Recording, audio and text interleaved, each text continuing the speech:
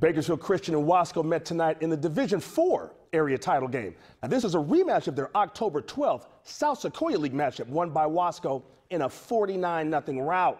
And these two teams were getting it on again. The Wasco fans truly excited. Now, we're scoreless in the first quarter. Jake Thompson's going to find Hayden Kuchta across the middle, and Kuchta's on his way. 40 yards for the touchdown. Bakersfield Christian leads 6-0. Still in the first, and Terrence Grinner is going to put the ball on the ground. Bakersfield Christian recovers, and they're in business. But you know what? Bakersfield Christian really didn't want it either. Matt Smith is going to drop the pill right here, and Wasco is going to get the ball right back. And that's going to lead to this. Isaiah Sharp's going to take advantage. He's going to go up the middle, get across the goal line, and his touchdown will put Wasco in front 7-6. Still in the second quarter, and Thompson finds Smith. His 10-yard touchdown pass puts BCH up 12-7. They missed the extra point.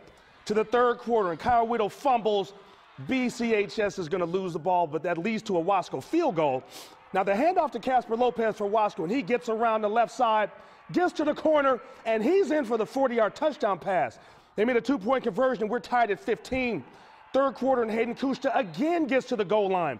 22-15 BCHS. But Isaiah Sharp comes back with a 15-yard run, and we're all tied at 22 after this touchdown run. Wasco would hold on and get the 29-22 win. Wasco, 13-0. Break it down. Brought their A game, but we stepped up and we took it in the fourth. It feels really great right now. We got a lot of support, and we brought it home to them.